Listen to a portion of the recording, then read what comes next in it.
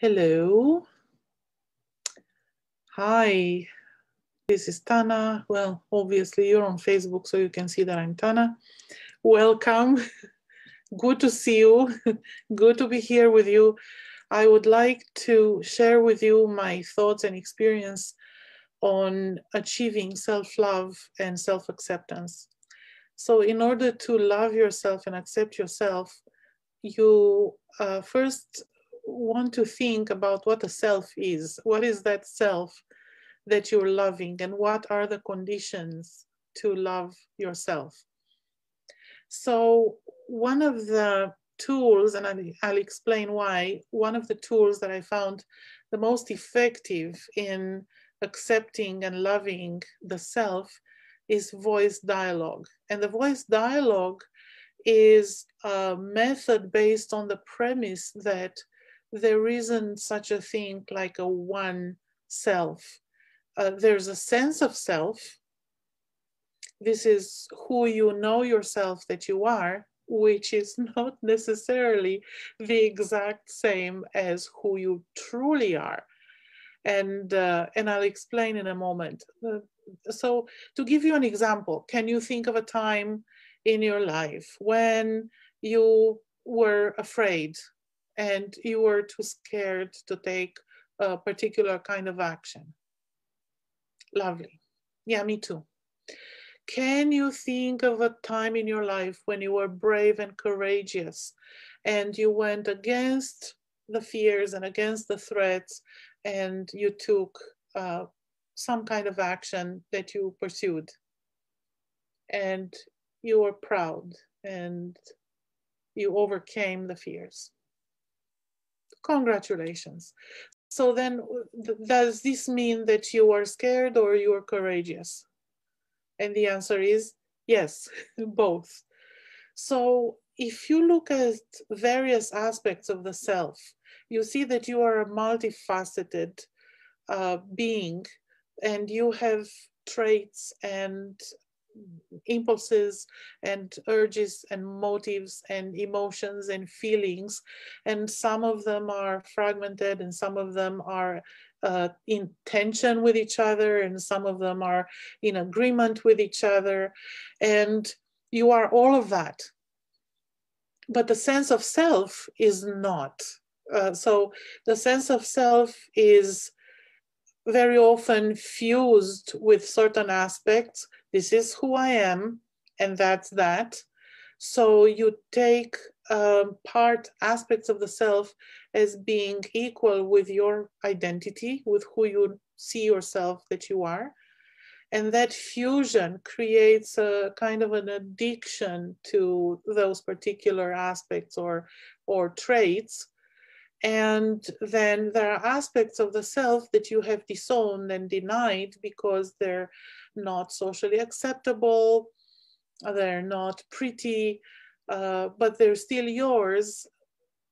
And they're somewhere in the shadow, under the radar of your consciousness. And other people can see those aspects in you, and you can't. So that's what we call the shadow.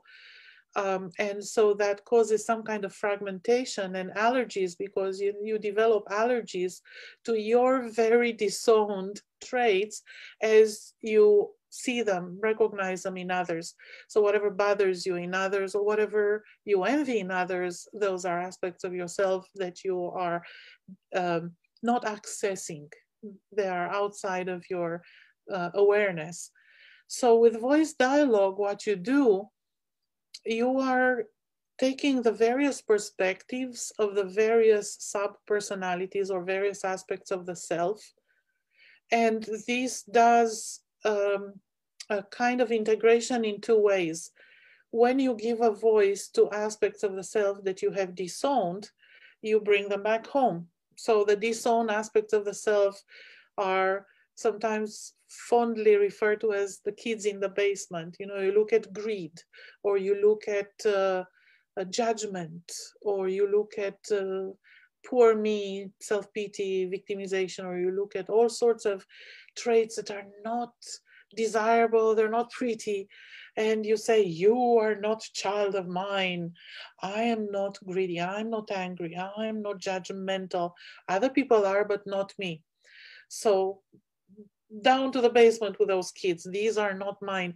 And by giving a voice to those aspects, you own them, and you own them um, because as you, and I'm speaking from experience, this is not books, this is from my own personal experience with voice dialogue. When you interview those voices, you actually uncover their absolute valid role that they have in supporting that sense of self, a healthy sense of self. They keep that sense of self with boundaries and with fulfillment and meeting the needs in place. Each and every one of those voices, they only turn nasty when they're outside of your consciousness. When you grant them a voice and green light through your conscious awareness, then their purpose becomes constructive, and you can integrate them and make them available for you. And so, of course, there's more of you to love, because when you realize that all these aspects have a valid and constructive purpose, there's absolutely nothing to deny or judge or disown. And then when you give a voice to those aspects of yourself that you have fused with, you actually take a step back from those aspects.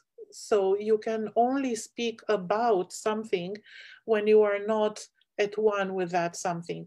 So who you are is a subject, the I, and those aspects that you have fused with used to be the subject, but if you give them a voice, you detach yourself and you differentiate yourself between the subject, the self, I, and the object. So those become objects, they become an it.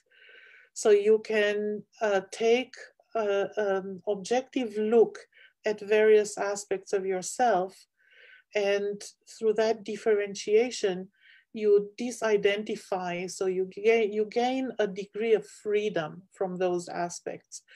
And that gives you flexibility to consciously express one aspect or another according to the timing and the context.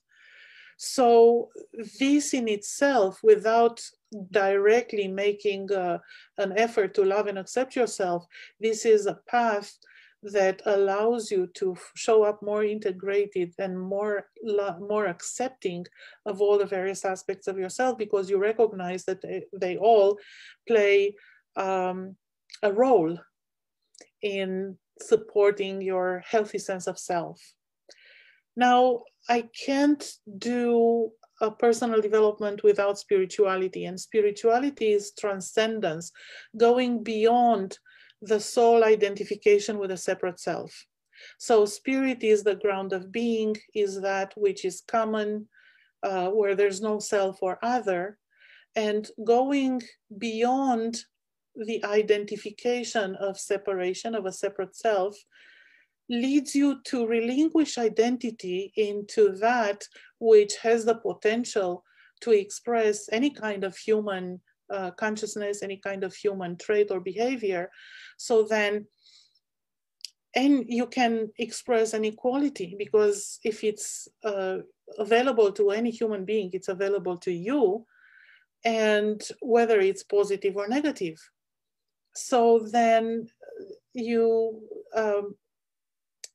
thus you have less of that judgment and separation that makes you want to deny certain aspects, because you recognize that everything is exactly the way it is, and you accept it because this is the reality.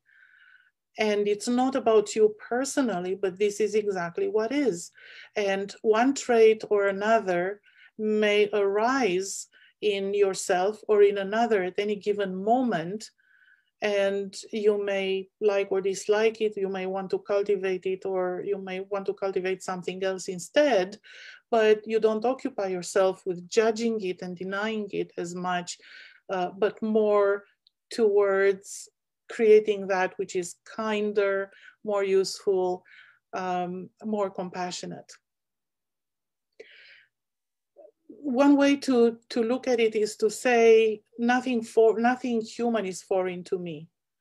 So if you recognize any kind of trait or impulse or quality or emotion in any human being, whether you like it and admire it and envy it, or whether you loathe it and judge it and are repulsed by it, it's shared with you. And so when you recognize that we are part of the same and we have strength, every human being has parts that are stronger and parts that are weaker. The separate self likes to compare, and it's very easy and tempting, and this is what we do all the time. You take an aspect where you are stronger than others and you look at somebody else who has the same aspect is weaker than yours, so then you feel better than them and you look down upon them, and that creates a disconnect and a separation which leads to suffering. Or the other way around, you identify some weakness in yourself and compare it with a strength in another, and you feel that you are lesser and you feel bad about yourself, another formula for suffering. But when you recognize that everybody has different strengths, each person has their own strengths, and you have yours, and nobody's perfect, and you regard those aspects of the self as features, not as faults, that leads to acceptance. And acceptance doesn't mean that you're going to, shrug and say, well, whatever, I'm a horrible person, I'm going to act like one. You still cultivate those virtues and those qualities that you value, being fully aware of all the aspects of the self, the good, the bad, and the ugly, but you preoccupy yourself less with, oh, what's wrong with me or what's wrong with the world, and more with, well, how can I learn more? How can I improve? Not because something's wrong with you, but something can be even better. So I hope that this helps, and I'm happy to facilitate voice dialogue or have a coaching session to offer you some taste of the transcendent, so you have a direct embodied experience of what it is like to go beyond the separate self and being having a taste of being at one with all that is. So have a wonderful day, and let me know in comments what you think about this and if it helps. Okay, bye.